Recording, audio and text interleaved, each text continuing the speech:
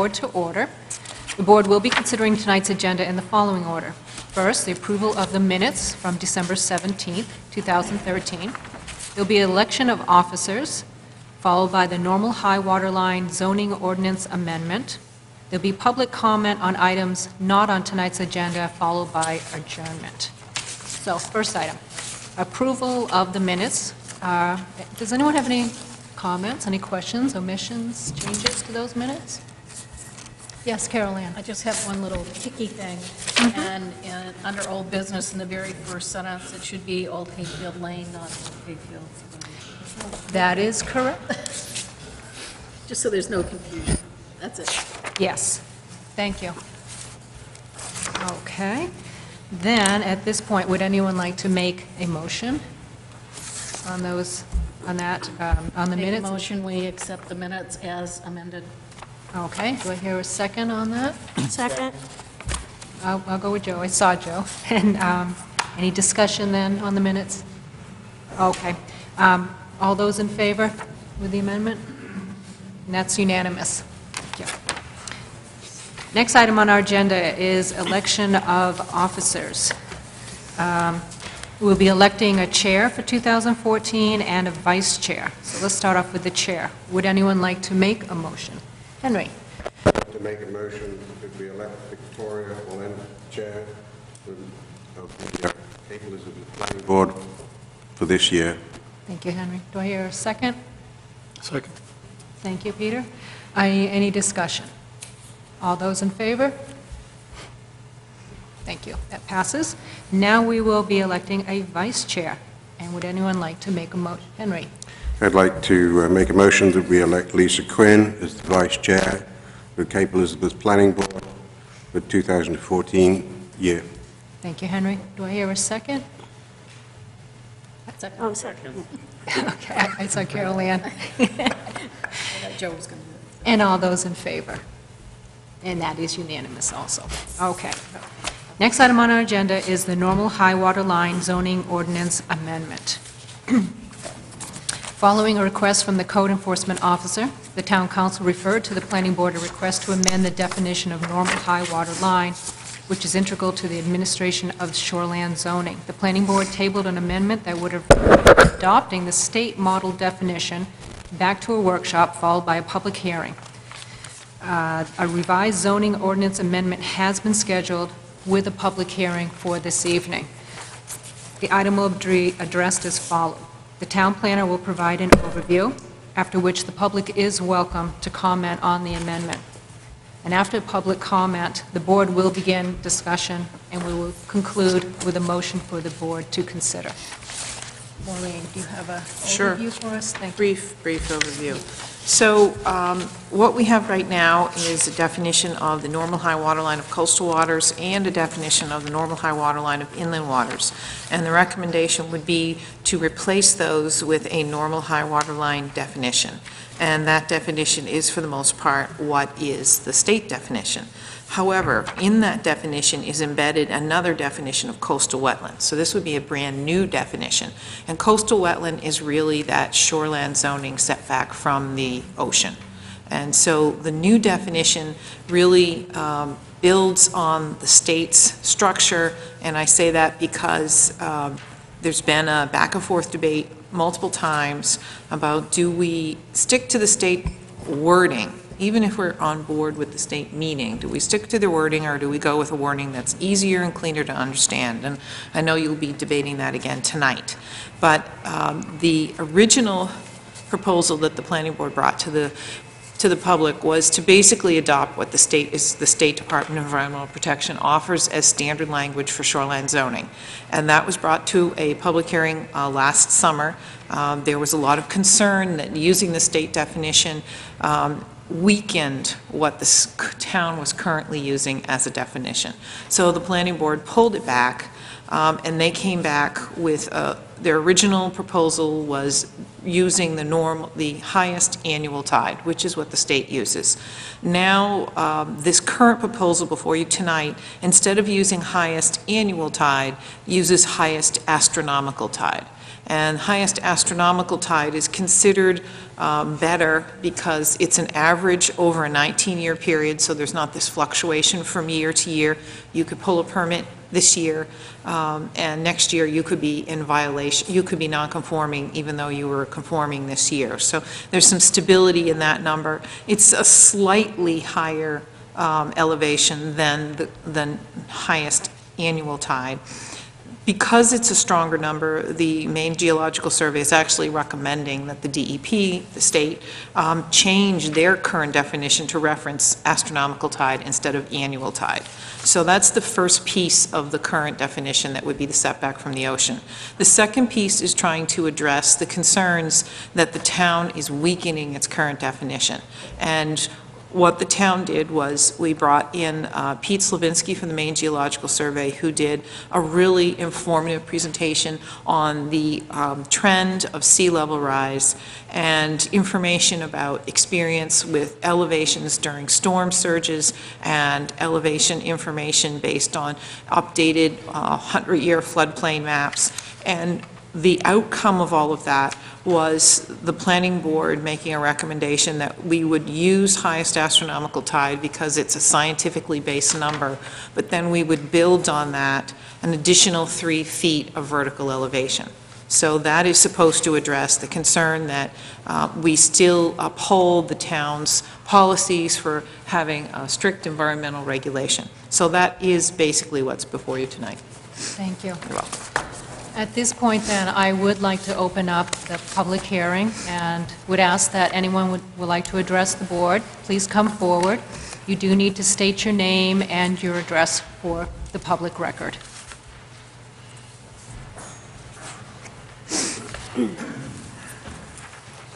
George Foley, 9 Pilot Point Road. This new proposal would actually change over time our zoning without recognition on the part of the town. It would just simply change as the tides changed. I would like to suggest that you use GIS and just install our current maps in a GIS system. It's basically a geographic information system, and it's used to manage, visualize, and analyze and reveal patterns and relationships in all forms of geographic data. The City of Lewiston uses it for their infrastructure inventory, modeling, management, drinking water, storm and sewer systems, parcels and zoning, etc. It has a lot of cost savings. There's increase in efficiency, better decision making, improved communication, better record keeping, and managing things geographically.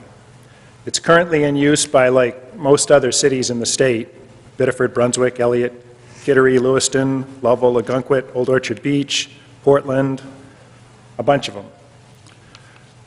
If we take our current existing maps as they are today and load them into a GIS system, it effectively eliminates Ben's issue with positioning where it is on the ground.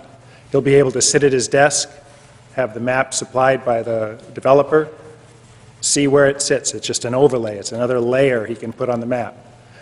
Each one would come with the coordinates. He could position the thing, find out what the coordinate is, go out with a little GPS unit, stand on the ground and say, yep, it's right there. Okay, 75 feet that way is the end of the no-build zone. 250 feet is the end of the shoreline protection zone.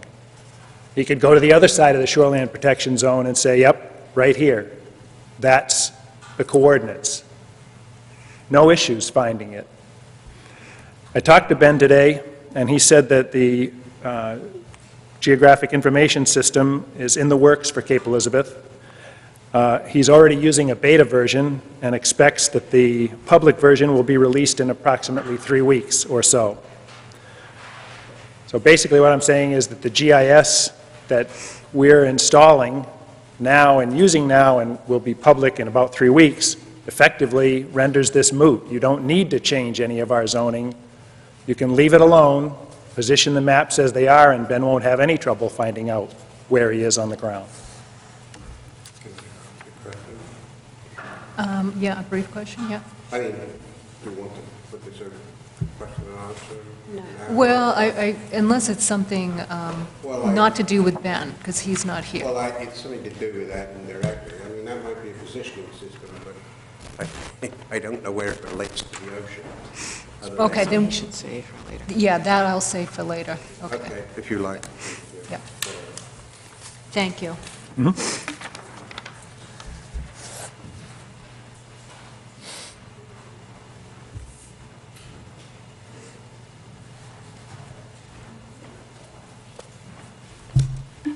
My name is Richard Bryant, and I live at 55 Spurwink Avenue here in Cape with my family. And I have some written materials I'd like to submit. I made a number of copies for it. I wasn't sure I was going to be here tonight. This is a lengthier version of the oral presentation I'll give. I can pass the copy Certainly, here. yeah. So I did speak before the planning board, or for the planning board last year when you first considered the initial proposal to change the normal high water definition to the state definition. I raised a couple points then, which I'll briefly go over. The first was that the state's definition is based upon a theoretical still water line, viewing the ocean as a bathtub where you put water and it rises up and goes down, and it ignores all the real-world effects of mechanical wave action in terms of eroding shoreland and the effect of salt spray upon the land. All of those effects are already considered in the existing definition of normal high water line of coastal waters, which is the apparent extreme limit of the effect of the tides, i.e. top of the bank, cliff, or beach above high tide. The second point I raised was that the state's definition doesn't adequately address shoreline that's composed of sloping, exposed, rocky ledge. It does at least a coherent job of dealing with marshlands, beaches, wetlands, in that nature. But when you're talking about coastlands that are rocky, exposed rocky ledge like we have at various sections of Cape, the state's definition really doesn't address that clearly in the same way that the Cape's existing ordinance does address it by talking about the top of the bank. The third point I raised then was that the change would affect not just the 75-foot building setback within the shoreland zone, which the planning board seemed to be focusing on initially, but it would also effectively shift the entire shoreland zone, the entire 250-foot shoreland zone oceanward, which would have the effect of reducing the area of land that's protected under both the various use provisions in the shoreland zone, as well as the impervious surface cap of 20% within the shoreland zone. And the other 2 points I made back then were that I thought mapping was really important to project the effects of whatever changes you're making. I didn't quite understand how you could make a recommendation to the town council about the particular definitions in front of you if you didn't have a graphic illustration of how those definitions would affect the shoreland zone as well as the 75-foot setback. And my last point at that point was that one-size-fits-all definition would necessarily be under-inclusive of shorelands that are currently protected because that theoretical still water line has no logical connection to the purposes of the shoreland zoning, which are namely limiting the environmental effects on coastal waters of runoff and pollution from development on the adjacent land, and reducing the economic and safety risk arising from constructing buildings next to the ocean. So since that time, I know that the board has done a lot of work and the town planner's done a lot of work, and that you now have changed the proposal so that you're now basing something on highest astronomical tide, which I'm going to refer to as HAT, plus 3 foot, and you're combining the coastal inland water and the coastal normal high water line and the inland high water line into one definition. So we've done a couple different things than you've been looking at before. I have, I think, 4 or 5 points to make here, which I'll do very briefly. The first is that what you're proposing to be doing is in fact a change to the shoreland zone, and it will require, under our ordinances as well as the state law, approval by the DEP to go into effect. In my letter I cite the specific provisions of the ordinance that reference that. The second is that this new proposed definition for normal high water looks to be a definition limiting the baseline for establishing setbacks, but with the accompanying definitions, including this new definition of coastal wetland, it's going to directly modify the shoreland zone, because the shoreland zone is defined by reference to a term which will now have a specific reference within the definitional section of the overall ordinance, not in the shoreland section. Again, I have no objection to that clarifying definition, provided it doesn't effectively reduce the area that's protected by the current shoreland zone, and as shown on the map.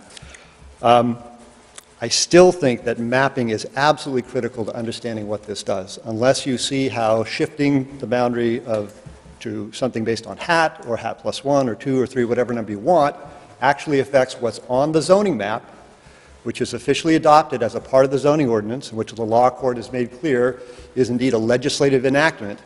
I don't think that you can adequately make a reasonable representation to the board that this provision is a recommended provision, because you don't know what it's going to affect. So at least you ought to be looking at maps to see, gee, how does this change the shoreland zone? With respect to administrative issues, I know that the code enforcement officer's drive here has been to have a clear and consistent way to administer the shoreland zone, and I don't attribute any ill motives to him.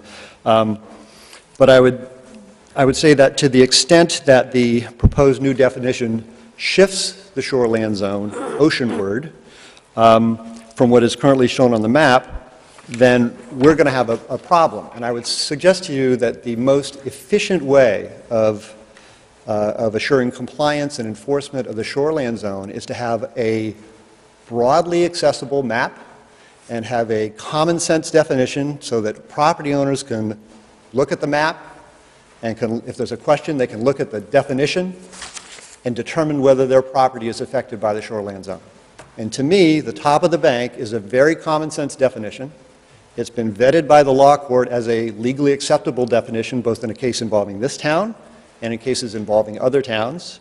And it seems to me that citizens, instead of having to go out and hire a surveyor to determine what HAT is and where to measure the 250 feet, have a much easier task of determining whether the land is properly in the shoreland zone by looking at the zoning map, and if they're on a rocky shore, determining where the top of the bank is.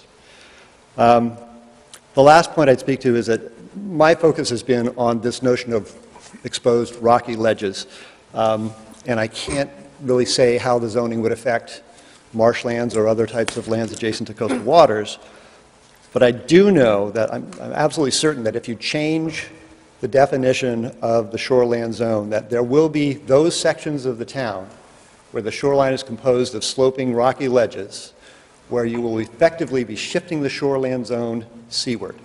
And unless you're going to significantly increase the depth of the shoreland zone from 250 feet to something more, you're going to have a case in which there will be more land adjacent to the shore, which will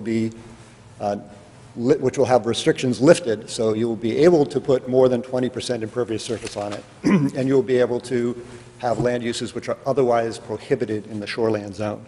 So in my letter, I've proposed what I think is a simple fix to that issue, to at least the issue that I've identified, which has to do with adding at the end of the definition of coastal wetland a provision that deals just with exposed rocky ledges.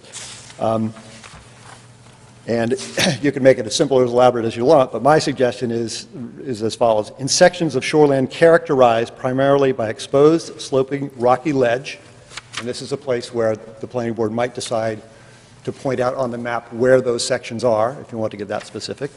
The coastal wetland shall extend to a line along the top of the exposed ledge.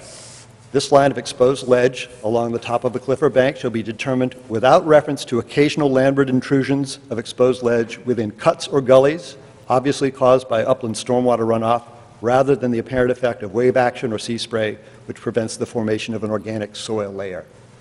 So I think that that's a reasonable definition, which is pretty common sense. People can still identify top of the bank with respect to these rocky ledges. It's going to mesh with what your current zoning map is, so you don't have to amend the zoning map in that regard. And I would hope that you consider that proposal. Again, I'm happy to answer any questions that any of you might have. Can I ask a Yeah, question? quick question? Okay, And can you pull your microphone down, Joe? yes. Speak. Thank you. So thank you for that presentation. My understanding is that there is no a priori definition of exactly what the shoreland zone is until the code officer goes out and makes a determination based on the existing ordinance of where that is. So everything I've heard suggests that you're on shaky ground, suggesting that the shoreland zone would move one way or the other based on this change. Do you agree with that or disagree with that? I mean, Surprisingly, I disagree with that. In the first place, I'd say that you can't ignore the fact that the town council adopted the zoning map as the official map of zoning in Cape Elizabeth. And you can find the sites to the sections in which that occurs. There are plenty of law court cases that make clear that the zoning map is a part of the ordinance and it's a legislative act. So there's been a determination by the town council that the shoreland zone goes upon the area which we consider the top of the map has bank. limited accuracy. I agree, and I'm not suggesting that you will know down to the inch or the foot where that zone is, but I'm suggesting if your proposal makes a change that shifts that zone 25 feet, 50 feet, that's a change to the zoning map, which I think has to go through a different But process. how can you know that unless you go out and make a determination of where the entire shoreland zone is under our current ordinance? Well, I think you do it first by looking at the materials you have. As far as I know, I wasn't at your last workshop meeting, you folks have never attempted to superimpose the existing zoning map on either the town's GIS system or upon the Google or satellite imagery or any other method that's going to show you how the zones might change. And if it turns out we're talking a foot or 2 or 5 feet, I have no problem at all. My issue is that just theoretically, it makes perfect sense to me that if you shift the zone as the code enforcement officer has intended using a high tide line, which is not the top of the bank, we've seen instances in which that is 50, 75, sometimes over 100 feet difference from what the zoning map shows. And that's a big issue. Again, it doesn't affect every area of coastline, but it certainly does affect those areas of coastline that have a sloping rocky ledge down to the shore, where there is a definable top of the bank.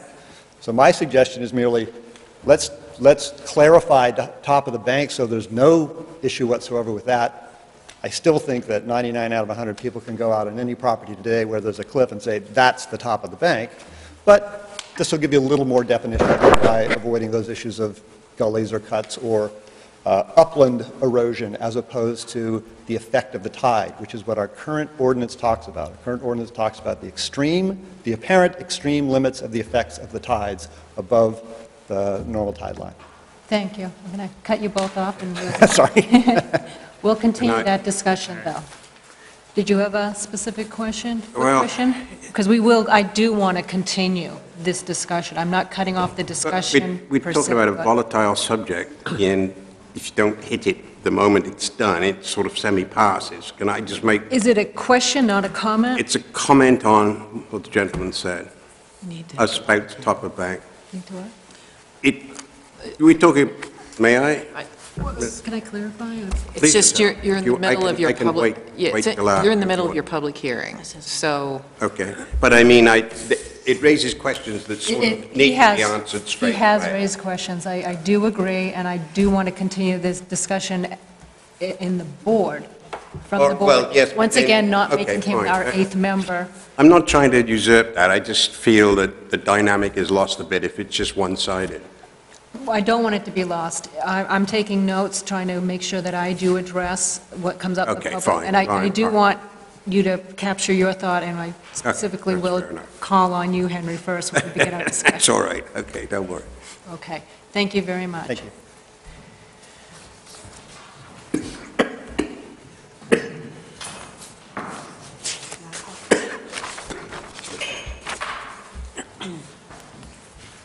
Hi, I'm Eric Martin of 45 Royalsboro Road in Durham, and I'm here in the capacity as a GIS consultant for the Citizens Environmental Coalition of Cape Elizabeth. And if you'll give me 1 second to get my technology. Yeah, I didn't quite catch what group you, I'm sorry? I didn't quite catch the group that you belong to. The Citizens Environmental Coalition of Cape Elizabeth is the group that retained my services. Thank you. Can you explain what that group is? There might be others in the room more prepared to explain that than I, but I Okay, believe many that's of fine. those folks are sitting in the room here. Okay, thank you. Give me one moment. No, I didn't get his address. I have You got it? 45 Wells Road in Durham. That's what I got. Okay, so this is, I think, a good segue from the previous gentleman's talk, because I've done exactly what we've been talking about here. So what we're looking at in yellow here is the existing shoreland zoning of Cape Elizabeth as digitized by Judy Colby George at Spatial Alternatives up in Yarmouth. And this was I'm sorry, I'm having difficulty hearing. I'm sorry. So this is the existing shoreland zoning.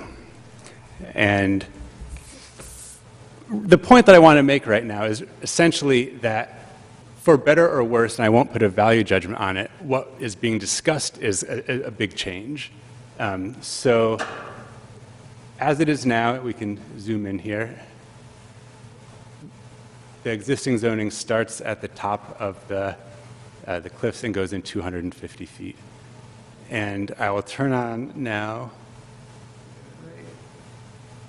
250 feet from the 3 feet above the highest astronomical tide. So 14.6 feet of the North American vertical datum of 1988 is what forms the lower boundary here.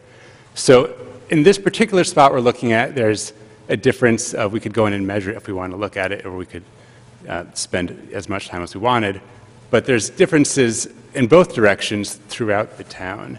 And if you were to zoom out back to the scale of the whole town, you'll see some really substantial differences. So again, it's a little hard to see on the screen there. The blue here is based on HAT plus 3. So there's big areas here, and we can overlay the parcels if you're interested, big areas that will become part of shoreline zoning that aren't currently. And conversely, there'll be big areas that are currently part of the shoreline zoning that will no longer be. Around Great Pond, my understanding is there's a separate overlay, but this whole area out here is not part of that separate overlay. So at this really coarse scale of zoomed out at the whole town, there's big differences. And then if you zoom in and start looking, the previous gentleman spoke about a difference of 25 feet can be significant. And if you zoom in and look at the parcel scale here, you can see that that can have a big impact. So I'm going to turn on the parcels. So here's a parcel that's currently virtually entirely within the shoreline zone, and now that much of that's coming out of the shoreline zone. And if we turn on the 75-foot setback, you can see, that obviously the same impact. So again, not to put a value judgment on it, but for better or worse, it's a big change, is the point that I wanted to make. And if there's any questions about the methods or what we're looking at here, I'm happy to dive into that. Can I ask a really quick question? Yeah, heard a couple of questions. Go ahead. How did you establish the existing shoreland zone? Yeah, so that was provided by Judy Colby George at Spatial Alternatives in Yarmouth, and my understanding is that that was digitized off of hand-drawn maps using control points. Liza, did I see your hand, and then I'll go over here? I had a similar So question. the question, and over here? Do you have an error ratio on this? On so the existing zoning? On both? The existing zoning, I don't. And in fact, I saw a memo that Judy put together that essentially says it's unquantifiable. There's several steps of that were done by hand, and so to quantify that, there's not really a way that she was comfortable doing it. In terms of the HAT plus 3, I can say it's based off of the state's LiDAR data, the 2-meter digital elevation model, which has a root mean squared error vertical 15 centimeters, so it's pretty accurate. So the revised Shorelands Act here is what you're saying? The I'm blue saying portion. that the blue here, right, so the hat plus 3, what we're looking at, right, I'll turn off the others to avoid confusion. So that is based on the best publicly available data that we have. So you could go out and do a site survey that would be more precise. But in terms of town-wide publicly available data, this is as good as it's going to get, in my opinion. So a site survey would be more precise. I would certainly, yes. A surveyed point at a site-specific location will be more precise than this. And that's always going to be the case. I would not argue that. When you say HAT, what does that stand for? Highest astronomical tide, but really, Are you using highest astronomical? Because HAT is the abbreviation for high. it is. To be totally honest, it almost doesn't matter from my perspective because I took 14.6 feet of the North American vertical datum out of the documents. So call it hat, but it's 14.6 feet of the North American vertical datum. Okay, I just want to make sure we're using Yep. the same numbers. Yep. Thank you. And there was a question. Over here? No? Question? No? Everyone all set with it? Oh, okay. Liza? I think for the public, it would be interesting for you to show areas where we don't have cliffs and where we have low-lying land, like Alwife's Brook or Pond Cove. Sure, do you want to direct you me do to that? there? As a trend, because I too have an issue with Oh, yeah. shoreland zone as drawn. Okay, so say again where yours? So to the north on the shore, so I think, is that Alwife's Brook right there? Yeah, yes. So, Okay. and this is maybe a good spot to say something that is, make sure that we're all interpreting this correctly. So, what I did to create this blue band of the HAT plus 3 shoreland zone is drew a contour line at 14.6 feet vertical and then buffered inland 250 feet from that. In the case like this, where this brook, the entire thing is below 14.6 feet. So implicit in this is that this whole area that is kind of, if you turn off the yellow here, you could say it's, this whole inside here is below 14.6, which I would presume to be part of the shoreland zone still. That's below that 14.6. So this is a case where, again, the proposed zoning would be more restrictive and pick up a bunch of parcels that are not currently zoned shoreland. Quick question, is Alwife Brook affected by tidal waters? I don't know the answer to that. Only Because- the first part of it. Because that's the definition, all tidal and subtidal lands, and then it goes on and on. So for that map to be accurate, and you're saying that there's a change there, I wanted to know, because I'm not familiar, I haven't, Yeah, again, I'm not Lands? familiar with whether it's tidal or not. Again, I it was would have using- to be tidal to fall under what we're talking about. Okay. And you're familiar with it? My understanding is the part of Alwife's Brook, or Alwife's Cove, which is part of Alwife's Brook, which is what Alwife's Brook feeds into, part of that is tidal. But all the stuff, the part that goes up towards the Great Pond is not.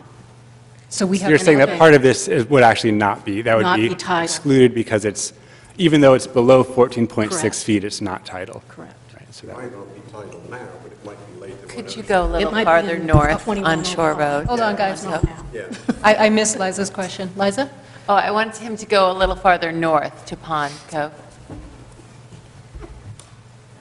In this area? I think so.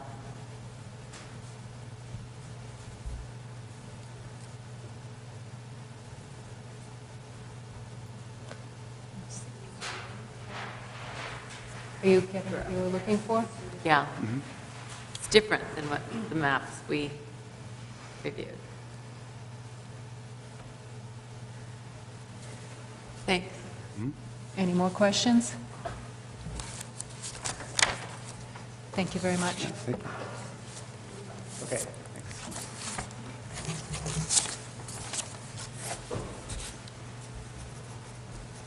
Hi, my name is Deborah Murphy, and I live at 24 Pilot Point Road.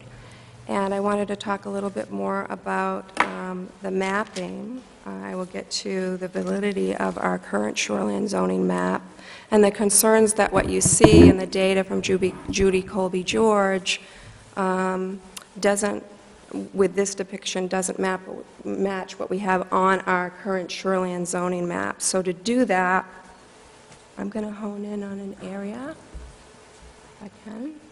I might need your help, Eric. I want to get down to Surfside Road and Pilot Point Road. So it's right here.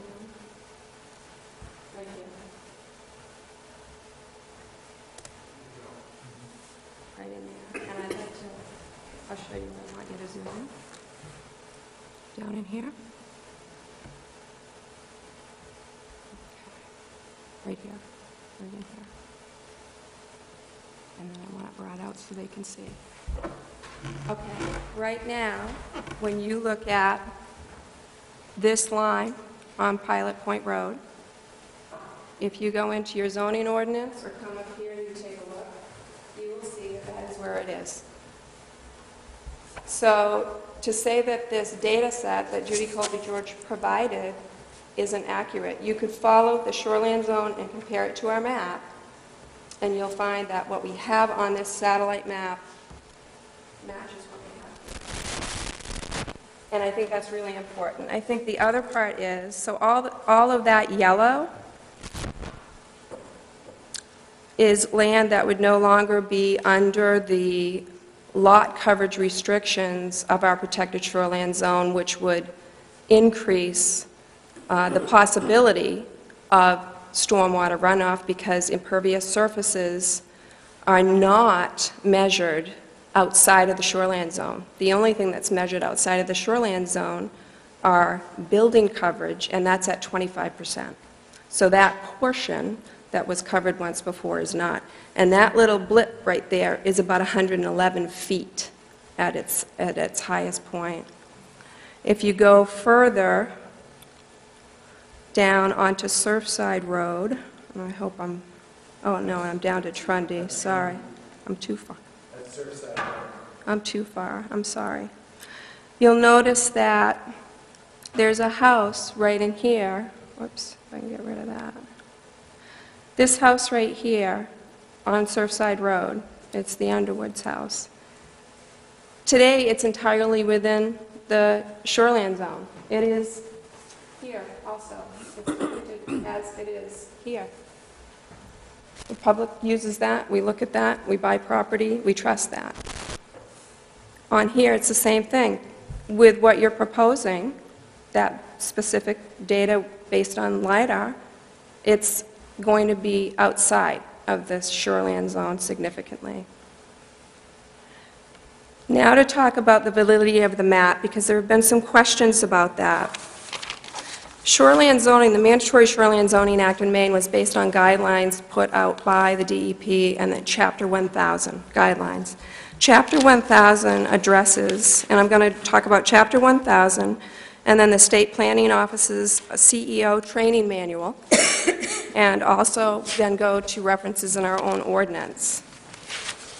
The Chapter 1000 guidelines state regarding to Section 9, districts and zoning map. It does say that interpretation of district boundaries, unless otherwise set forth on the official zoning map, set forth on the map.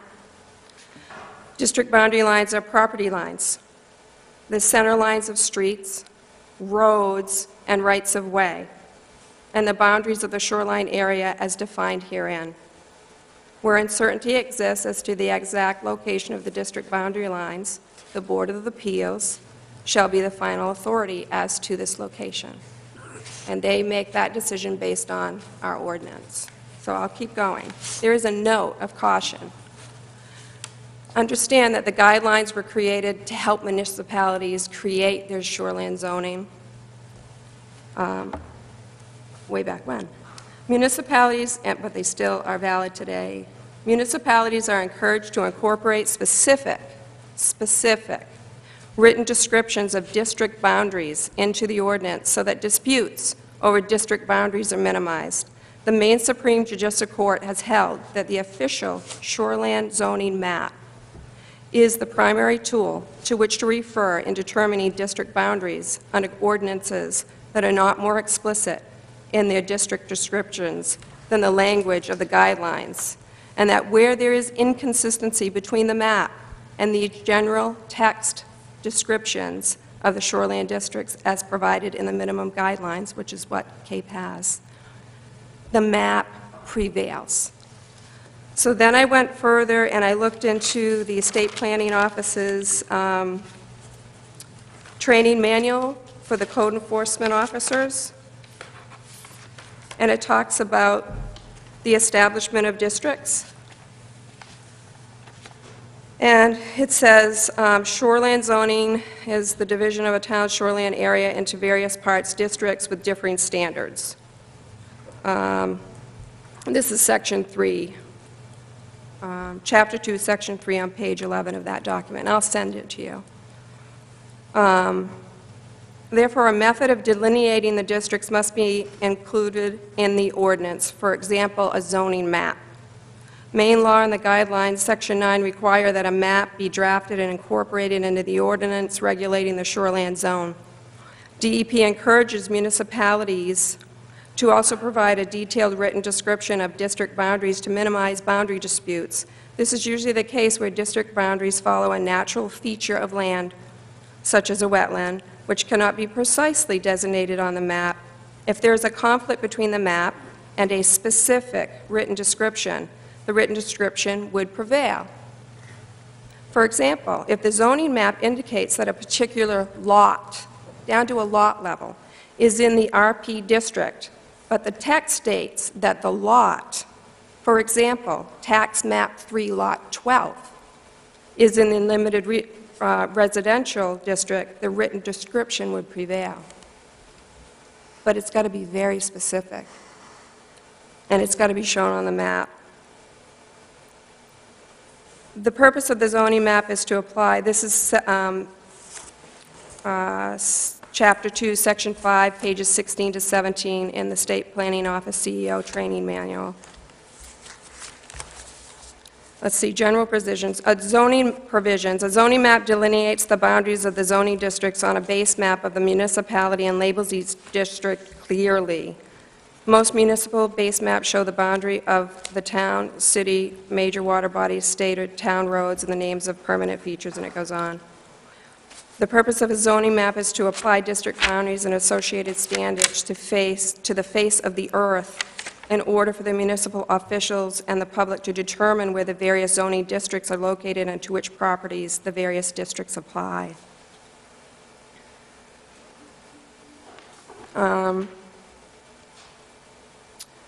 There are special districts such as shoreland zoning districts, which we've been talking about tonight. The shoreland zoning map. The shoreland zoning law also requires that an official shoreland zoning map be a part of the municipal zoning ordinance, either combined on the same map or on separate sheets. The guidelines, Section 9, require that the shoreland zoning districts in the municipality, and that's the Chapter 1000 guidelines, be at a scale of 1 to 2,000, be clearly labeled on the official shoreland zoning map, be certified by a signature on one. So we talked about that down to a lot level, and then we go to our own ordinance based on the guidelines. It's language out of the guidelines. And I'm looking at 1921 delineates our zoning districts. The shoreland overlay, or anything adjacent to coastal waters, is a separate district outside of the RP district. 19-22 talks about our zoning map, and some of the same language is there, that it has to be certified, it's an official document in the ordinance. 1924 talks about the boundaries, and it provides language on, basically out of the guidelines, and gives direction. This is in our CAPE ordinance. Section 1924, location of district boundaries. The boundaries of the above districts are as shown on the zoning map. Where the zoning map shows a zoning district boundary lines as following a public or private streets or ways, the center lines of such streets or ways shall be the boundary lines. Where district boundary lines are shown approximately on the location of existing property or lot lines, and the exact location of the boundaries of the district is not indicated by means of figures, distances, or otherwise described, the property or lot lines shall be the district boundary lines. And the location of resource protection district goes even further. And they're very specific in that. So shoreline would go in that. So when we're looking at this map, and we're looking at Pilot Point Road, for instance, and we're looking at 25 Pilot Point Road, today, your code enforcement officer is using something less than the top of the bank and not looking at our current shoreline zone. He's not keeping the boundary that shows on the street on the boundary line because he's deciding to use something based on HAT, and he's on two properties because people have asked. The boundary line that can't move, that's on the map, that has to, if it's near a center line or near a lot line, it stays, that's where it is, has moved 62 feet to 82 feet towards the water. That's the problem. It's the current shoreline zoning map has to be adhered to. It's an official map, and there are directions on how to create it. It had to be clearly delineated, and there are directions on how to use it. So when you have language that tells you, you know, if it lies close to a lot line or a center line, that is where it is. There's no question. So if you move your starting point, you can't move that, but it's a 250-foot zone. So if you move it out towards the water and you can't move that, then can you really move it out towards the water if you don't depict it on your map? And I have to say, in the last several times I come, you guys have been great. You're all working very hard. I go to the workshops. The public can't speak at the workshops, but you can speak at a planning board meeting. The last planning board meeting, I urged you to please reach out to Peter Slavinsky, the state geologist that gave you the information. He offered in the town workshop when he did his presentation to provide you with exactly what we've provided here. But it took a citizens group to get this information to provide you with what we have currently to compare it to what's being proposed. Because at the time, you were looking at HAT, HAT plus 1, HAT plus 2, and HAT plus 3, and you weren't sure. But what Peter Slavinsky was charged to bring you at that workshop was only HAT, HAT plus 1, HAT plus 2, HAT plus 3.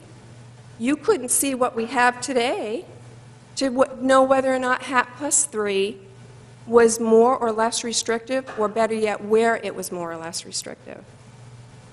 He also offered to incorporate slope, which would take into account the varied coastline that we have. As Mr. Bryant said, we don't have a consistent average slope around Cape Elizabeth. We don't have the same geologic or topographic features. We have flat, no slope. You know, if you're measuring from HAT and it's a vertical measure, it's an elevation of the sea. For the public to understand this, you take that HAT measurement, that elevation, and you go perpendicular to it, and where that horizontal line hits the shore, that's where your starting point is. Well, if it's really low slope, it's going to go on for quite a while. If it's a rocky ledge with lots of outcrops, if it hits an outcrop, it might stop right here at 30 feet in, who knows? 5 feet over, if there isn't an outcrop, it might come all the way to the top of the bank. 30-plus years ago, our municipal officers were faced with the decision to either accept the state minimum standard or not. It would have been a lot easier to accept the state minimum standard. And the state minimum standard was based on HAT, an elevation, just like highest astronomical tide. They chose not to, for a very good reason when you look at this map. If you go to an elevation method of measure, you're all over the place. and you can't protect some of the shoreline that's being protected today. And I would urge you that in those areas where there is such a big difference, and where it would be a violation of our ordinance to move it, like right here, that you've got to go back to the ordinance, and you really have to understand that, because if there's a worry about legal ramifications, I would say that this is a pretty big one.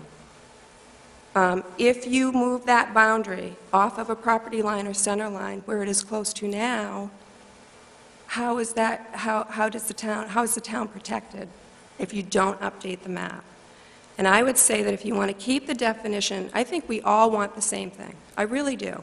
I think that if we work together, we could come up with that. I think that we want to protect our shoreline zone. I've heard this board say over and over, we don't want to go to anything less restrictive. But if you don't see the current and compare it to what you're going to, you don't know. So now, this is some information. We'd be glad to, Eric can provide that with you, or you can go back to Peter Slavinsky and get it from Peter. It'll look the same. So thank you very much. I appreciate all your time and energy. I appreciate all your hard work. I just think this is a really serious thing. And I read in the Cape Courier that what we're moving to is similar to what we have. Well, it isn't. I mean, it's got houses that are today in a shoreline zone that tomorrow won't be, and it has houses tomorrow in the proposed change that are not in a shoreline zone that will be. So parcels, and like I said, it's if you overlaid this on there at the same scale, you'd find that the current is consistent with what we have on our map. So thank you very much.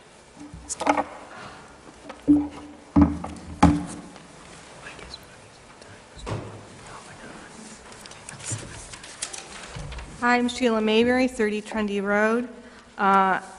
Everything that Mr. Bryant and Deb Murphy covered, I really want to thank them because they put such a lot of hard work into trying to explain what is going on here. From a visual standpoint, it seems pretty obvious. I wrote something, it goes over pretty much what they said, but I'll read it anyway. It is apparent from this demonstration that the board has not had the opportunity to review the impact the proposed definition has on the shoreland zoning district map. While the new definition includes the language that describes the overlay district, changing how high tide is calculated will impact where the boundary of the district falls. It is different than depicted on the maps. The shoreland overlay district boundary was created based upon the data points that are easily accessible by GPS or GIS. It takes into account the extreme limits of the tide. The new HAS +3 will have an impact on how setbacks are measured within the zoning district. If the new starting point is used without considering where it falls within the shoreland zoning district, then the map is being ignored. Setback requirements within the shoreland zoning district must be measured from the seaward boundary of the shoreland zoning district map. In essence, there is really no reason to find where the normal high tide, high water line is of coastal waters is because it's already established by the shoreland overlay map. The map prevails, Chapter 1000, Section 9 of DEP guidelines. The Shoreland Performance Overlay District applies to all land within 200 feet horizontal distance of the, and in case of the ocean, upland edge of a coastal wetland, including all areas affected by tidal action, such as cobble and sand beaches, mudflats, and rocky ledges. It does not say that it applies to all land within 250 feet of HAT +3 or HAST +3. That is not what the definition of the overlay district says. This is your map. The map prevails. If you are going to change the language of the normal high water line in coastal wetlands, then you are going to have to change what defines the overlay district, and you are going to have to change the map. The other idea I had was about, what about overlaying the new flood maps? Don't we have a new flood map? What would that look like on a presentation like this? How would the new definition affect that? That would be an interesting to look at. I do not believe that this proposal is ready to go before the town council due to these serious issues that really have not been addressed very well.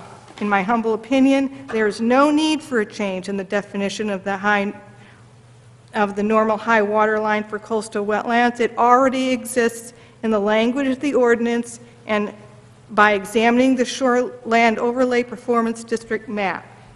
The map prevails. Thank you very much. Thank you.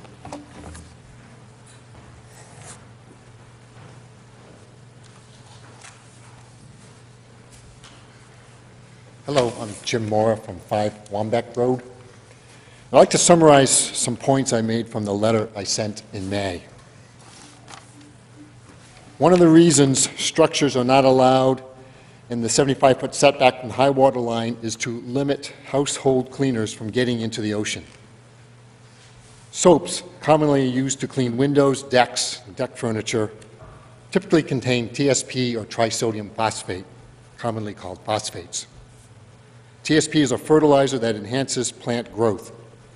TSP that reaches the ocean can cause algae blooms that limit sunlight to underlying plants and inhibits dissolved oxygen from reaching water below the algae bloom. This upsets the delicate balance of the ocean environment. The setback area allows for TSP to become incorporated into plants. The Cape Elizabeth coastal shoreline is largely ledge. Shoreline ledge contains minimal or no plants. TSP that reaches the shoreline ledge will in most cases get into the ocean. Shoreline ledge should not be included in a building structure setback area. A high water line that moves substantially inland from the top of the bank will increase water pollution from household cleaners. The proposed change moves the high water line inland from the top of the bank in my neighborhood of Shore Acres. For this reason, I do not support a change of the high water line from the top of the bank. Thank you. Thank you.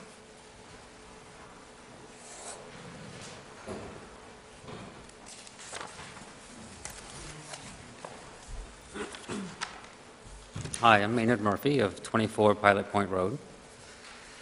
I just want to add something that Mrs. Murphy said. I just want to add to what Mrs. Murphy said earlier. Peter Silvinsky also offered to locate the top of the bank for you. Okay, I want to ensure that Cape's current shoreline zoning district is not in any way replaced with something that would be less restrictive. 30 years ago, Cape deliberately chose to create and enforce one of the most restrictive and protective shoreline zoning ordinances in the state of Maine.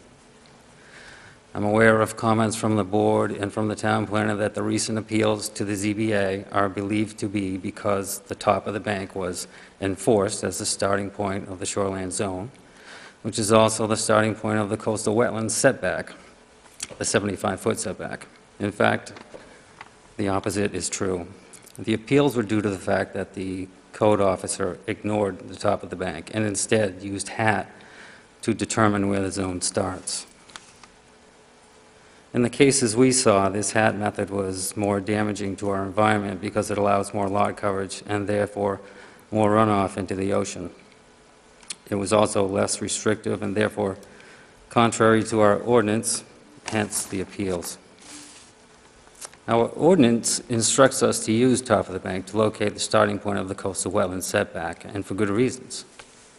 As Mrs. Murphy said, our town forefathers wrote the current definition citing top of the bank 3 decades ago or more. This board has stated, and I think the CEO has stated, that the top of the bank has not been used. In the early 80s, I guess it was, somebody wanted to build too close to the coastal wetland setback. The code enforcement officer correctly denied the permit application citing top of the bank. The property owner appealed to the ZBA and the law courts.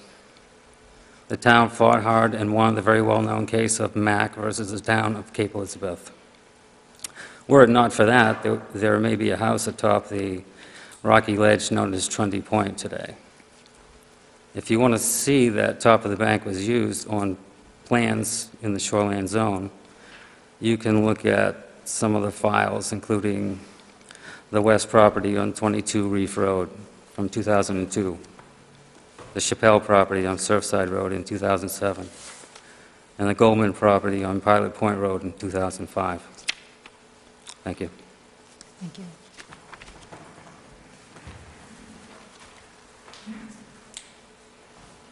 Sorry, could you repeat part of what you said? Your last sentence, if you want to see, and then you listed some properties. If you want to see that top of the bank was used, Oh, so in all those cases, top of the bank was used. if you look at the plans, you'll see where it shows on the plan where the top of the bank is. That's the starting point for the setback. Okay, so those are examples where it was used. I could. Yes. Was. Yeah. Okay.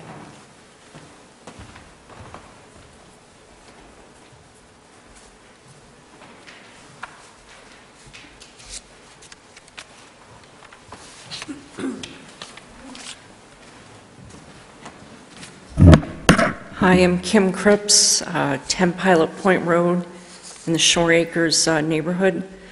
I just wanted to comment on the areas that will become more oceanward now.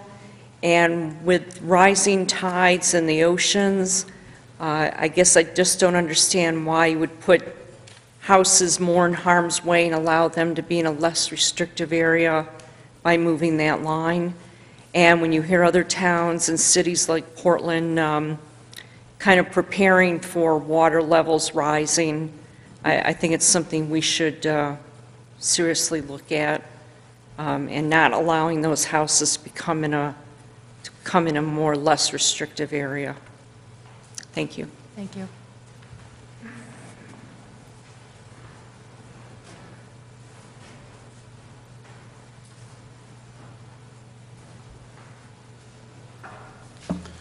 I'm Bruce Nelson at 890-92 Shore Road.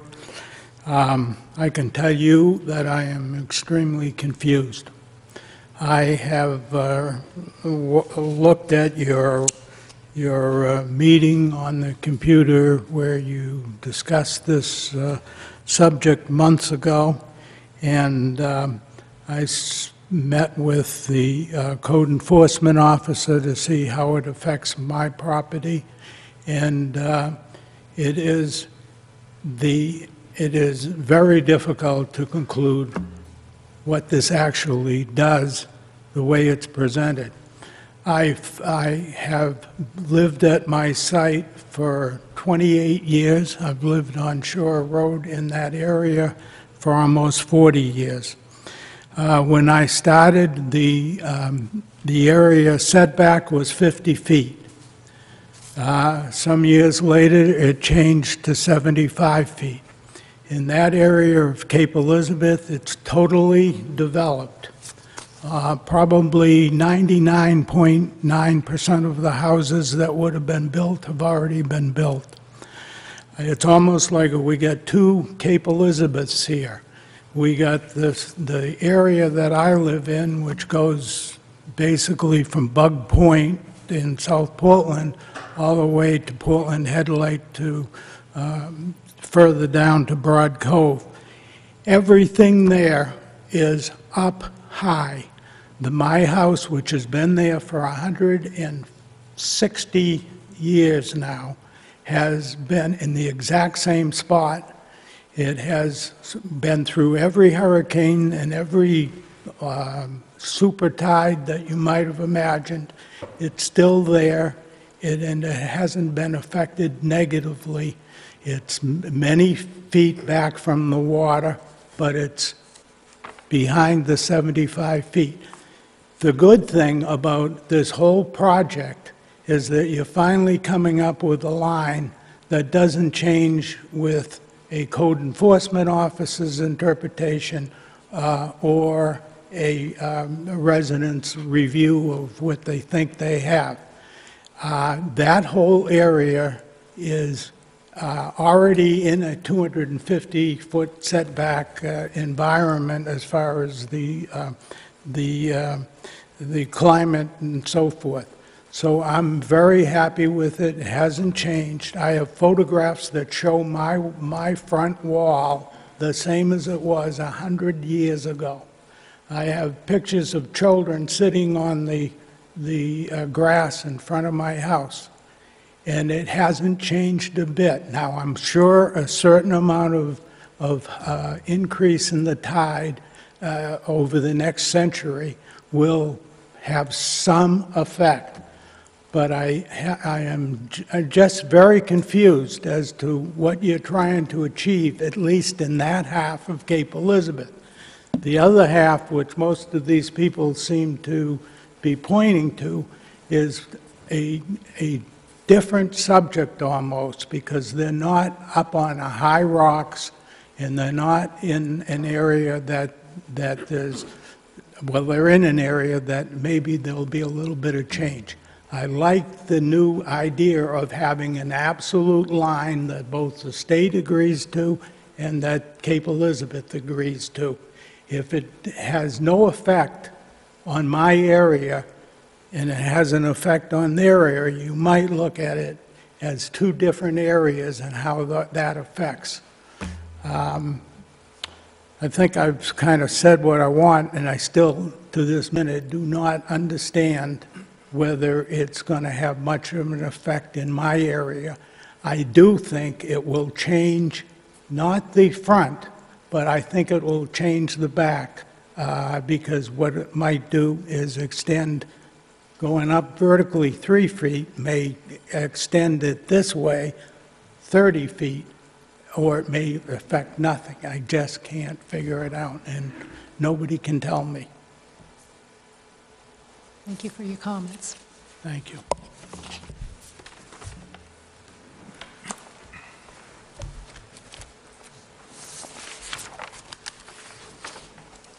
Is there anyone else that would like to speak before I close the public hearing? Can I ask one question? Of the public? Yes. Yes, you can ask Okay. one question. This is for the top of the bank people. Does any of you who talked about top of the bank have an idea of the difference in elevation? If this is the hat, the highest astronomical, and their top of bank is up here somewhere, what that difference is? Because in order to get 25 feet inward motion, you have to have 25-foot separation there. Well, I can explain generally that there is no clear answer. It varies with the property, which is, and maybe... Right, I know, I understand. I'm asking if you have any specific areas where you think, where you have an elevation in mind for where the top of bank was. Yeah, well, certainly along the Pilot Point Road area. Yeah. There are maps in the planning office, as Mr. Murphy said, where they've used the top of the bank in prior permits for the development of those properties, until the past couple of years when they started trying to use something else, and those are the things that have been appealed. So I know that there are certainly within the town's records clear instances of a delineation on a survey map, which again would be a site survey, not simply a zoning map, but a site survey that locates that top of the bank for a number of the properties along that Surfside, well, certainly along the Pilot Point area. I think that may be the case down at Two Lights, because if you look at this map, it seems, as a general rule, it seems that the property which is facing the south, the shoreline facing the southeast, like here along Two Lights, and here along Pilot Point, Surfside Avenue. I'm not sure about further. I think Delano Park House are the areas where I think that there's a significant difference between what the zoning map shows and what you have with HAT, because you have geology and topography that is these exposed slopes going down to the water. So it varies by property, but that's would be my sense of the places that you'd identify that need, where it'd be much easier to define top of the bank than it is to define HAT, because it just doesn't make sense. what's effective part of the ordinance. If I could answer, I think Eric can answer too.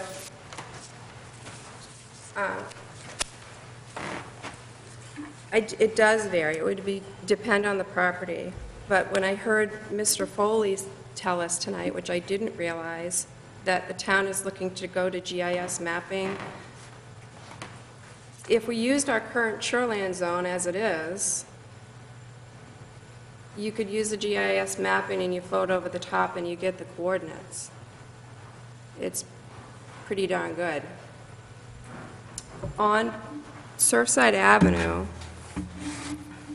there's a... I'm just asking for a very Oh, for specific that. instance of, this is one place where the top of bank was at this elevation, and I can tell you horizontally, but not elevation. Elevation, that one-size-fits-all elevation, that's the problem. It just doesn't work very well in Cape because of our varied topography on the coastline. But I can tell you at 25 Pilot Point Road, the difference is 62 feet towards the water. That's significant. It takes a lot that's entirely within the zone today, and it moves it out by almost a third.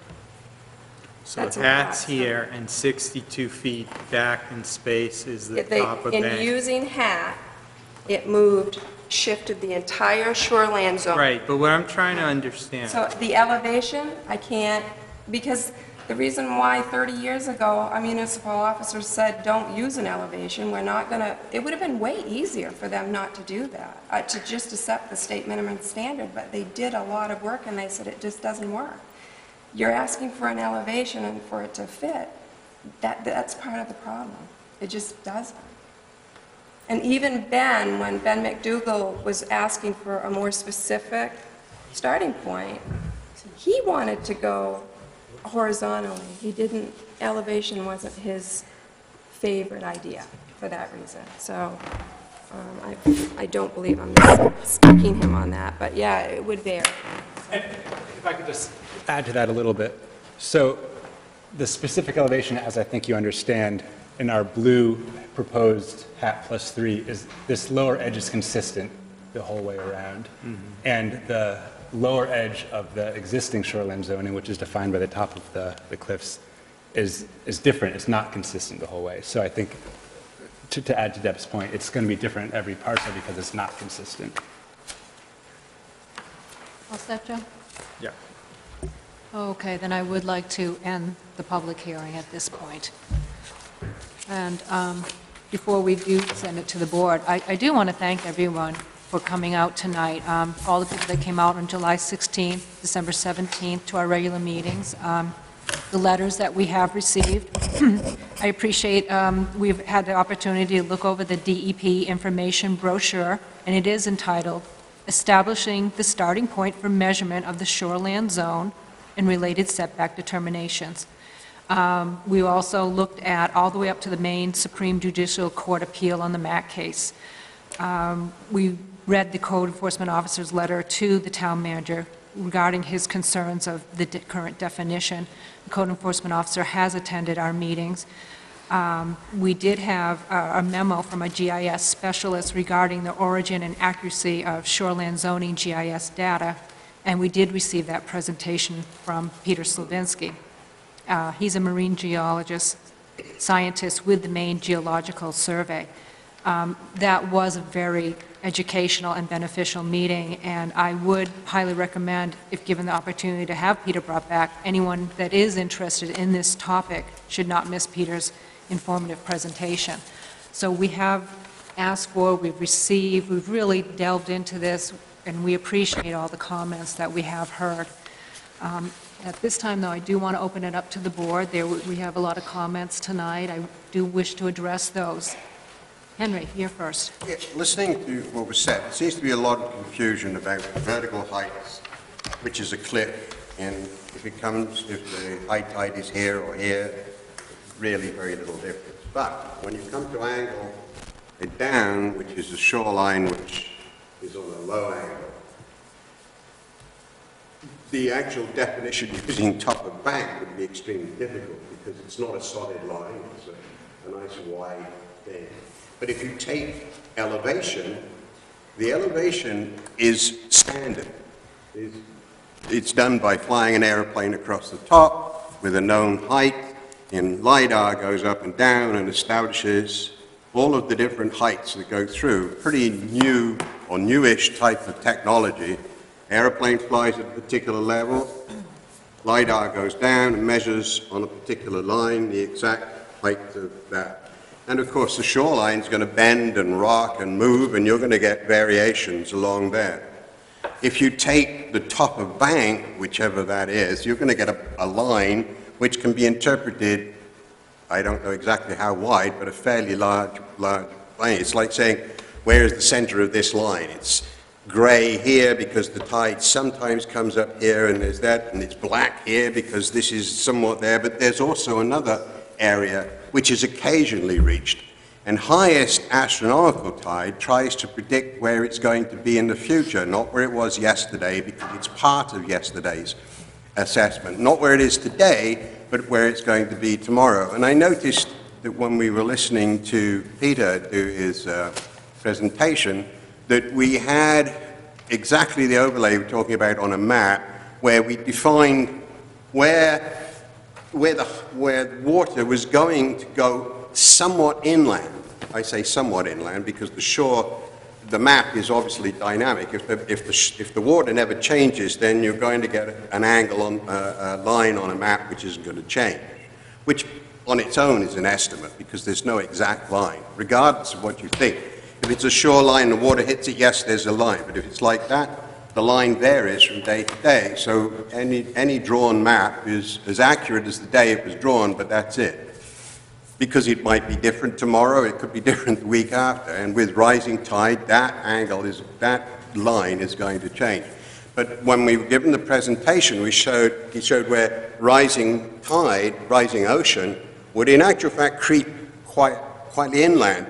And in one area, swamp a particularly nasty piece of equipment which is called a sewerage plant. And it would become useless. So you've now got a couple of $1 million or whatever to build a new sewerage plant, plus all the damage that would be done. And so you can't come up with a definition which is accurate to everything, but you can come up with a definition that is consistent for interpretation. In other words, this is the line. You can stick a point in the ground. That's where this particular rule says this is where it is. And it's equal for everybody. And you do away with court cases because of, well, I reckon the line is over there, I reckon the line is here, and where actually is the line? That's what appears to me that's happened during listening to what we've heard. How wide is a line on that map? When you blow that map up to the size of Cape Elizabeth, how wide is a line on there? It's a pencil line on the map, but it's 50 feet when you blow it up. That's the length of this room, I guess. I see somebody actually disagrees with me down there, but when you blow a line up, that's, you know, if you take a map and you scale it up, it becomes a very wide line. End of my conversation. Thank you, Henry. Okay, anyone have any comments, or we can just kind of look at the comments we did receive and try to answer those? So how would you like to proceed? Does somebody, go ahead, Peter. Pardon me, I had a question I would probably direct it to Maureen, at least at first. Well, I think we've approached this as not trying to make the shoreline zoning less restrictive, if anything, possibly slightly more, and trying to achieve ease of calculation. But the proponents of leave it like it is, who spoke quite eloquently tonight, seem to put a lot of Peter.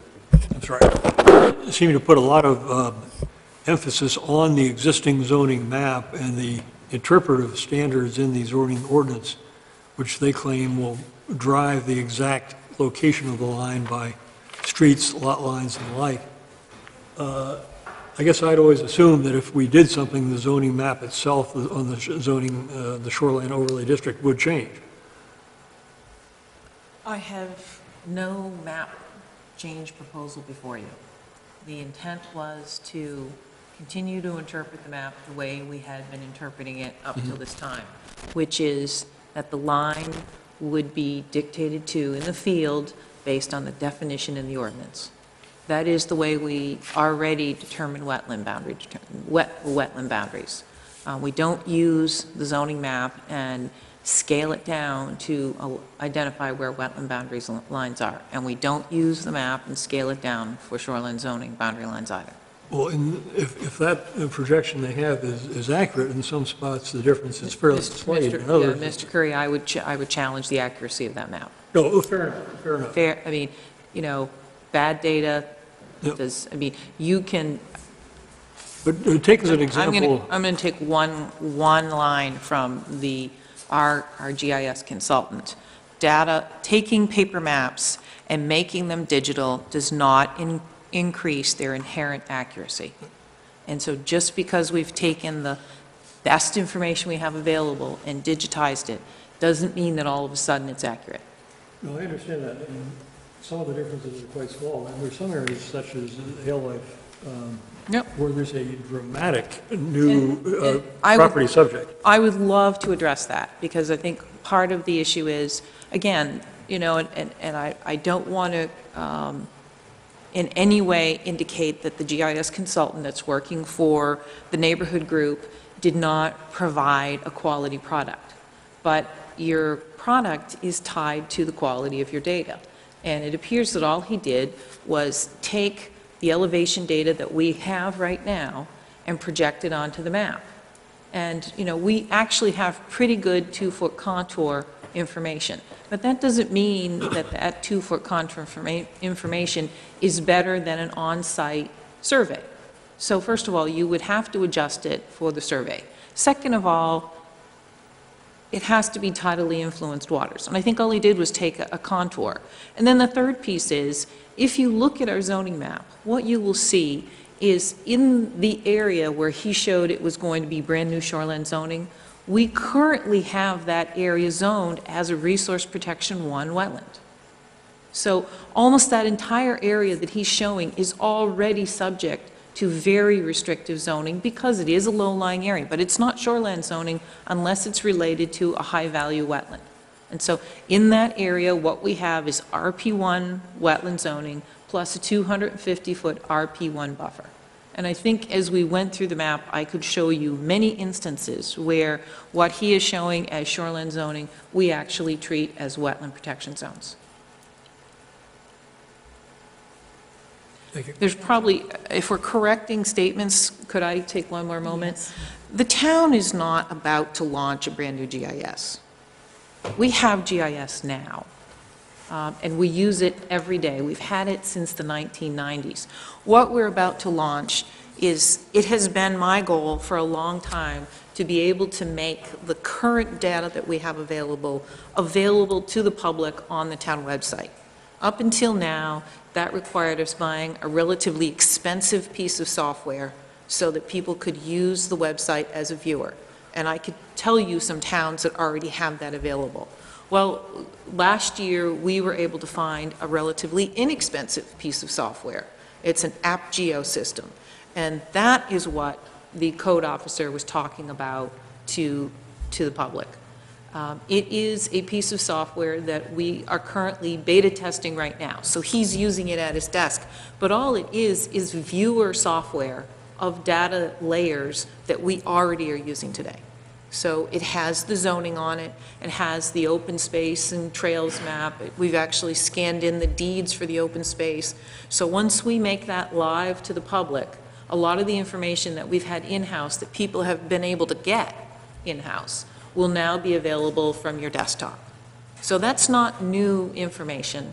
And you know, the whole that South Portland and Portland and all these other towns are using this, my understanding from the code officer is, and from Pete Slavinsky in your own presentation is, you know, most of the people in the state are using the state definition for normal high water line.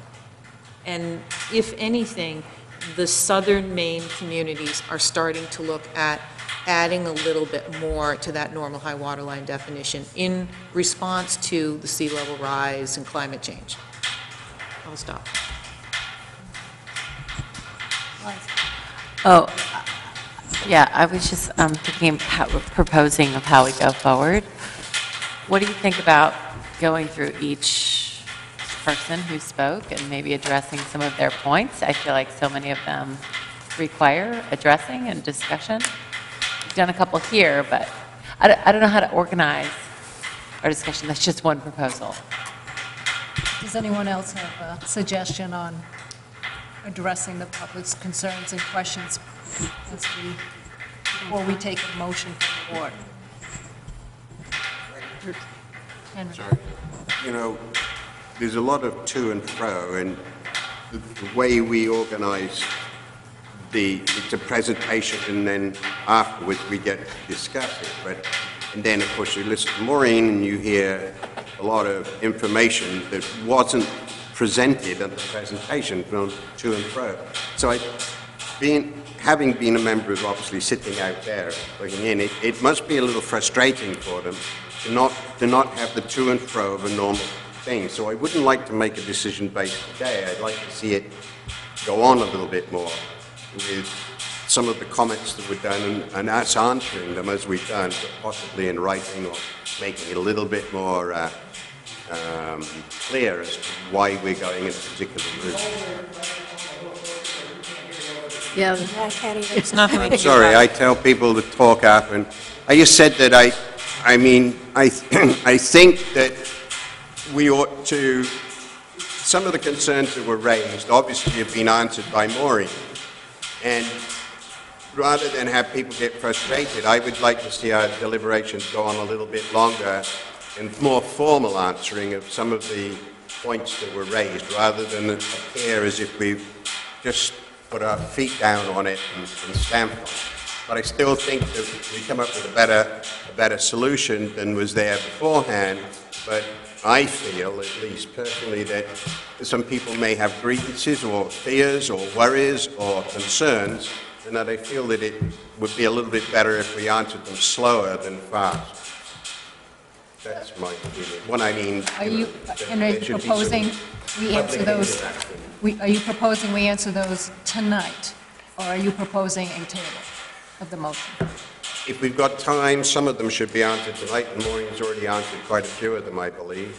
Okay, so we'll- There's others that haven't been answered, that could be done relatively quickly. I think that should be the case. If not, it should be left over and we should answer the more formal statement.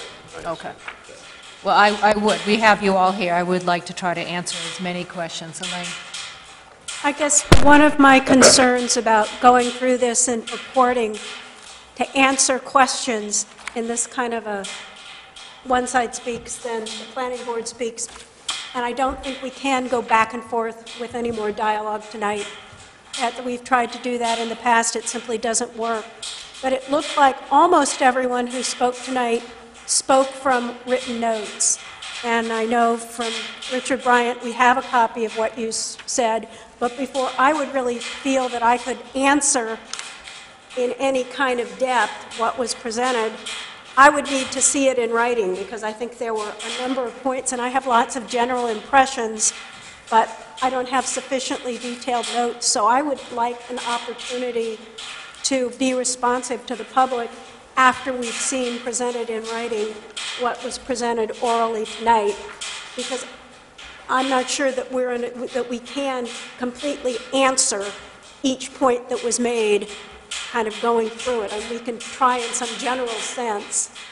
So are you saying that, well, we have everyone, let's try to answer what we can, but what you heard tonight certainly has made you think about possibly tabling this to... I think at the end of that, at the end of whatever we can respond to tonight without any more back and forth, I see us going to tabling and taking a more in-depth look in writing at what the public presented tonight.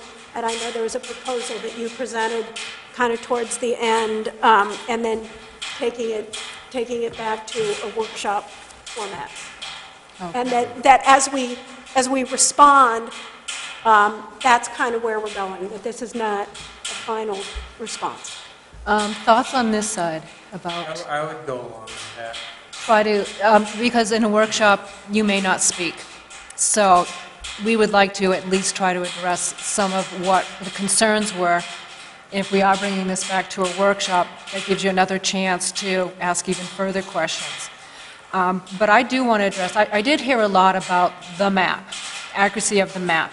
And I'm not sure if you had access to or read the memo we received from Judy Colby-George dated January 16th. But she does talk about the map. And she does say that the scale and accuracy of the data changed across every photo that they were taking, depending on the elevation shift, the tilt of the plane when the photography was taken, and each individual tax sheet was then updated for any number of years without any controls. So overall, she says the accuracy of the parcel data is unknown and unknowable. But she does say 90% of the features must be within 40 feet of the location on the Earth, and 90% of the vertical features must be within 1/2 contour interval of their actual elevation. However, the map could give you a false sense of accuracy. And any map which shows a variety of layers, and she's saying that these maps have been pictures taken, another picture, so she's talking about layers of maps, and she's saying any map which shows a variety of layers cannot really be considered more accurate than its least accurate data layer. And she does question how accurate the map is. And she does say, in the case of shoreland zoning, most of the data needs to be field verified. And the value of the type of data is for providing planning level information, which can then be used to provide general guidance to the town and landowners that they should be aware of a specific regulation and engage the proper specialist to map their specific property. So we are talking that, yes, we are talking about using a number, HAS plus 3. But we also realize is that there is an inspection that needs to be made on the ground. You need to get people out there and looking at the coastal wetland. And that we are asking to include in our ordinance a new definition that will be the DEP's definition of coastal wetland. We don't have coastal wetland in our zoning ordinance. If you pick it up, you won't find the term coastal wetland. So we are proposing to add that in. And it does talk about all tidal and subtidal lands, all lands with vegetation present. Now, of course, to see that vegetation present, you need to go out and field verify. You can't get that off a map. So even though a map may say here, and you see those salt-tolerant plants, it would be somewhere else. So as far as the mapping goes, it really does come down to you still need to get somebody down there, boots on the ground, and just field verify the information. And that now will be part of our definition, because we are going to include coastal wetlands in our definition, into the ordinance, which it doesn't appear right now.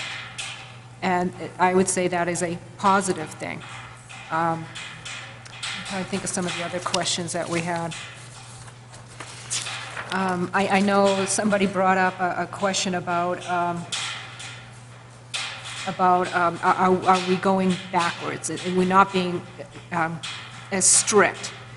And when I was looking at this, and I think about the action of the waves.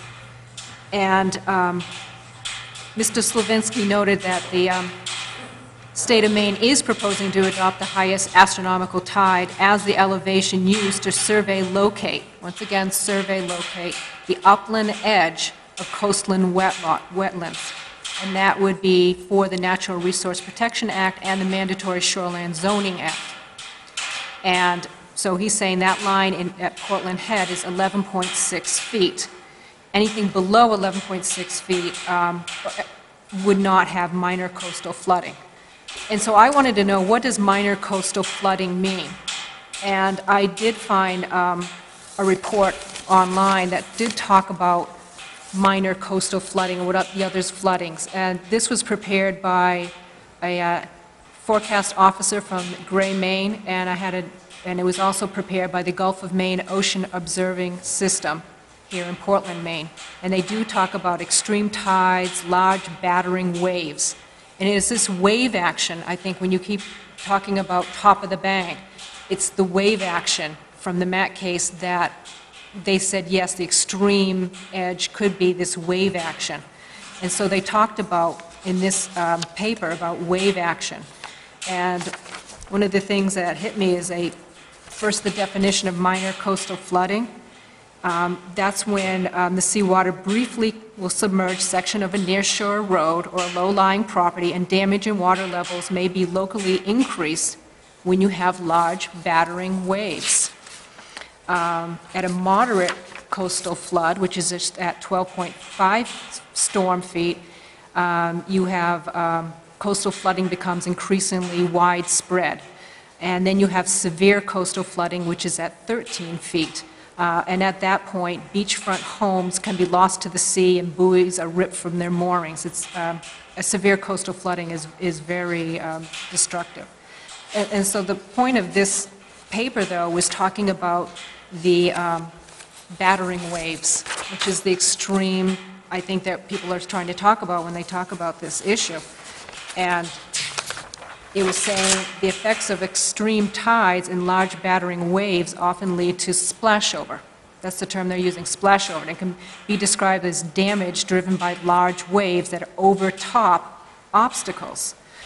And that can result in beach erosion and flooding and in significant damage. So when I look at some of these numbers, what's a moderate flood? What's a minor flood? What's a major? And I see that it's at 13 feet, a severe coastal flood, 13 feet. And then I go back to some of the data provided by Mr. Slavinsky, and he tells us what some of these 100-year storms are. 100-year storm is 14.1 feet in Portland. That would have to be adjusted for Portland headlight. And then I go back and I read that a severe storm was the 13 feet. I do feel that this definition that we're using, that once again needs to be field verified, I do feel that the definition that we are using is building in by going up 3 additional feet. It is building for climate change. It is building in for this splashover that could occur if you are at the highest astronomical tide +3. It only occurs every 100 years, and that's at 14.1, and we're proposing to go up to 14.6. And don't forget, it changes. It's not a solid thing. I mean, as the years go by, that act changes because it's reestablished every so often. Every 19 years. Yes. So when it comes to, the point I'm really trying to make is that we really have looked at this so that we are capturing those large battering waves by trying to build in those 3 feet.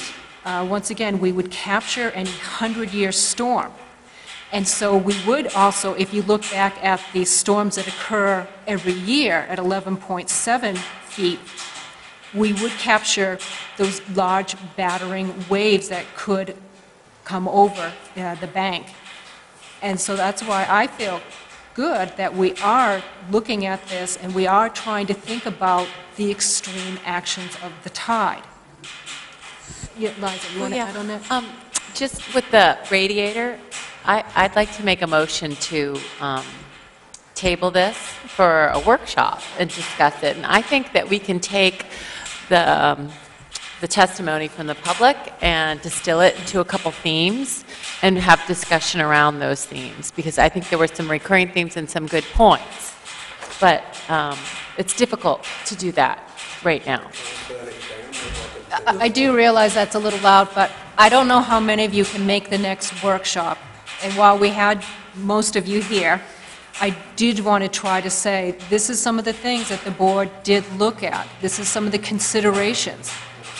When we built in the 3+ feet, we were thinking of pushing the houses back because we are concerned about hazards that can be man-made, such as pollutions, which cause algae bloom, and hazards that are not man-made, such as those large battering waves. So I just want to say that, yes, we can now, any further comment, we can have that. I see, Joe, you want it, and then we can make a motion. But I did want to try to address some of the issues and the common themes that we're hearing tonight. I saw Joe first, then I'm going to call on Peter. Motion. But before I do that, I just want to reiterate what Elaine said earlier. A lot of you spoke from written comments. Get those to us so we can really read them and distill them into the basic arguments. The second thing I wanted to ask is, Maureen, at one point Pete did say he could map the top of the bank. And we didn't press that too far, but he talked a little about some of the criteria, slope, change of vegetation. That is something that would still be really in the realm of resource mapping and would still need to be verified on the ground by a surveyor or Yeah, someone who and can identify that. Correct? the other downside is that I've had lengthy conversations with the code officer on this, and based on the reading of the Mac case, it is his belief that you don't have to always use top of bank. The code officers. Yep. The way it's currently written. Yes, yes, currently, yeah. And I think you as a group, and I'm looking at Elaine, even you read the court case and found that I think they used top of bank on one side, but not on the other side. So if you want me to ask Pete to do that, I can. No? Okay. I do. I'm going to go with Peter then, Elaine. This is just a clarification. Can we, at our workshop, amend our rules to permit some dialogue with? I'm sorry, you're going to have to can't speak louder hear you. either. Speak right in. Can we amend our own rules to permit at a workshop to have some dialogue with certain representatives of the public who've done a lot of homework, Ms. Murphy and some of those? I would favor that myself, so there could be an interactive conversation on some of those points. Elaine? Rather than doing that, if we feel we need more public dialogue, I would suggest we hold an additional public hearing, which we can always do. I think to change the workshop format probably isn't a very good precedent, but if we need additional public input, we could certainly schedule an additional public hearing whenever we wanted to. But Henry? just in response to that. One of the things it seemed, if we had another public meeting and we had written questions presented before, so rather than have a presentation, the presentations were presented paper-wise so that we could answer the specific questions at the general meeting. That might be a little bit easier. Oh, and we have done that. I've had people write letters, and I will actually take out the letter, and I'll say, we have the following questions, and I have gone right through it. Just, once again, I want to make sure people recognize and realize, and we're trying to acknowledge, you are being heard, and we are really trying to do the best with all this information that we are receiving. And so, yes, if you do have specific questions, go ahead, put them in writing, and we will try to answer So we could those. then exercise the logic and say, this is the logic behind the answer. Okay. Any other Elaine? I guess just, I'm not sure, Joe, if you were suggesting that we do go ahead and ask Peter to map the top of the... No, I'm not interested in having I'm interested in a more qualitative question of, I mean, somebody brought up the fact that there's a 62-foot difference between mark based on hat and based on top of bank. And I've walked along a lot of coast here in Cape Elizabeth. I just visually find that very hard to believe. It just mathematically doesn't make a lot of sense to me unless you have a very long, shallow slope. But it also could be that the map was inaccurate. That's more likely. More than likely So, the map was I mean, inaccurate. my question to Pete was, what are, you know, if you were to look at top of bank and maybe 2 or 3 key places, would that, and it would be hard to pick the places. We tried that. When I went, and it didn't go over well. I mean, the code officer repudiated the work that was done. Other part of the problem, too, is we don't really know what the We tried to use Fort Williams, and we looked at the beach and the adjutting cliff, and I showed you an elevation. You remember it, good, thank you, it's not in my mind. And you know, it didn't go well, and all that exercise did was show that there seems to be multiple ways to interpret the current definition. what does top of bank mean, which I thought was part of That's the problem. that is exactly the road you went down. Yeah. So I understand the desire to know what the difference is, but the problem is that we don't seem to have agreement on where the starting point is. I mean, has anybody developed a highly definitive definition of top of bank, objective? I'm sure you could get many people to develop that for you, but the only one that counts is the one the code officer is willing to use. And Elaine? I think one of the things we're trying to do here, and there have been a number of court cases that have been alluded to tonight, and you know, people can read those cases very differently, but it seems to me that one of the things that the court has told us is that our ordinance gives the code officer fairly wide latitude in defining the starting point for the shoreland zone in any given area.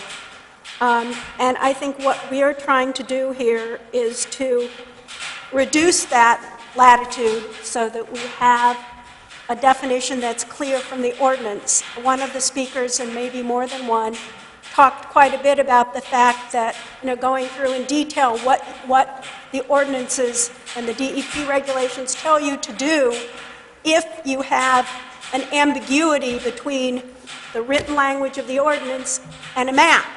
And what it says is, if the language is ambiguous, the map controls. But what we've heard is that maps are inherently inaccurate. So what we're trying to do is to avoid ever being in that situation where the language is ambiguous. We're trying to do away with the ambiguous language so we don't have to rely on the inevitably inaccurate general map.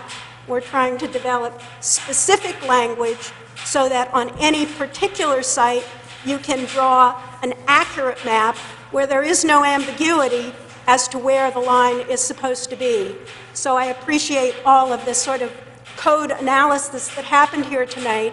What we're trying to do is to avoid ever being in the situation where you have to rely on the fairly inaccurate map because your code language is ambiguous. So I think we're trying to resolve that problem so that we never have to say which trumps, is it the language or is it the map, because the language is unclear. We're trying to make the language clear. So I think that's just kind of my perspective on why some of the comments tonight seem to be missing part of what we're trying to do. And if I've misinterpreted anyone's comments, I would invite you to submit them again in writing, and I'm sure we'll have other public forums as well. Any further comment from the board? Motion for the board to consider? Did you already make a motion, or? I did, to table this until the next workshop. Okay, so we have a motion. Do we have a second on that motion? Okay, we have a motion to table this to the next workshop. Any comment on the motion? All those would like to table this? Okay, all those opposed?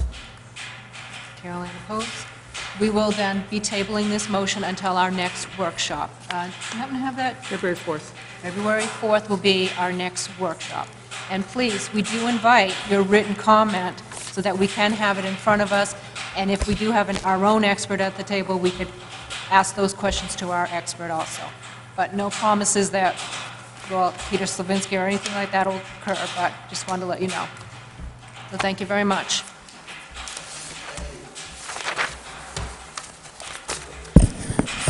Okay. Last item on our agenda is to adjourn.